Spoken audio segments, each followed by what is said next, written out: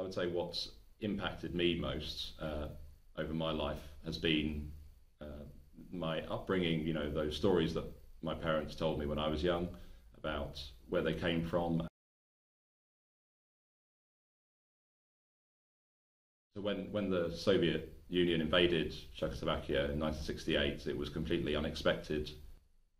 My mum was 19 at the time, and she was woken by my granddad, who had heard the tanks rolling in the streets outside, and they saw them approaching, and they didn't know what happened because it was completely unexpected.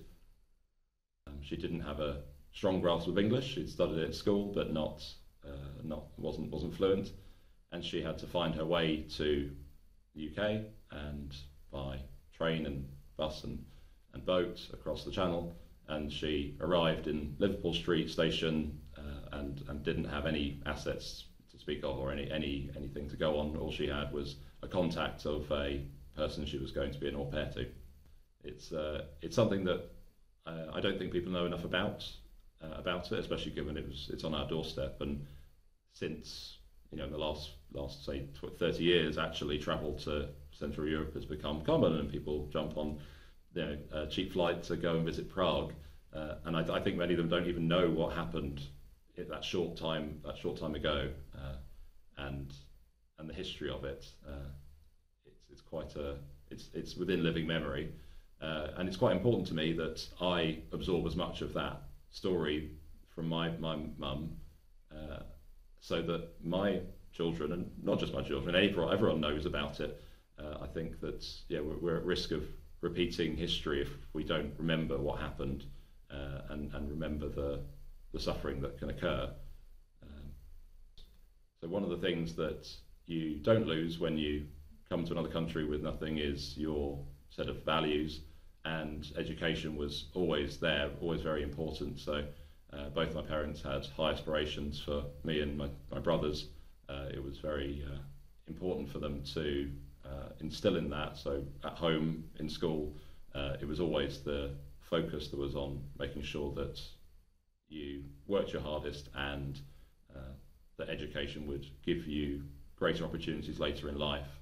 The reason that I even found out about Trinity was my head teacher at my school, Rylands in South Norwood, spoke to my mum and said it was probably a good idea if I was put forward, that I might have an opportunity to come here. And it wasn't really something that she was aware of or on her radar. It wasn't something that we thought would be available to people like us.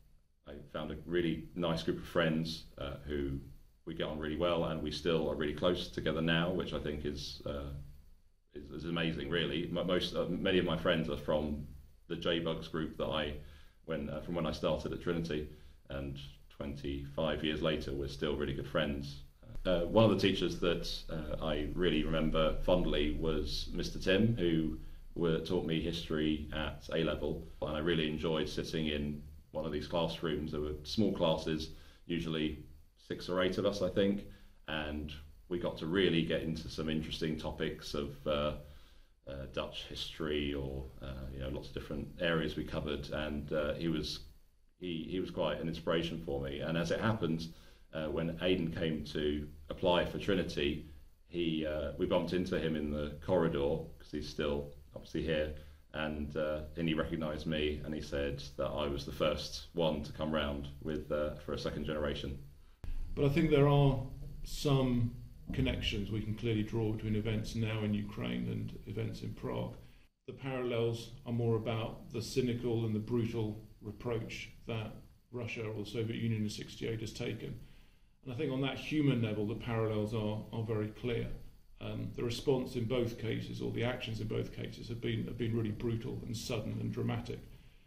And what's also very marked has been the extraordinary resilience and bravery of civilian populations in the face of this. Pictures in Czechoslovakia of students positioning themselves in front of tanks.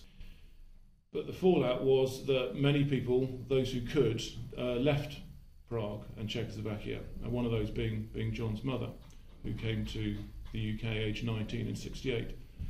And clearly we're very aware at the moment of Ukrainians, families and children coming over to the UK now in large numbers, even larger numbers in the rest of Europe. And this is happening very close to home, just up the road from where we're speaking now at St John's Primary School, a school that we have connections with, I have some direct involvement with. I'm aware that at least 2 Ukrainian children are now studying at St John's. Hopefully that's not for very long. Sadly, it's difficult to see a quick end to what's going on in Ukraine, and one suspects that's going to be for at least the medium term, if not the longer term.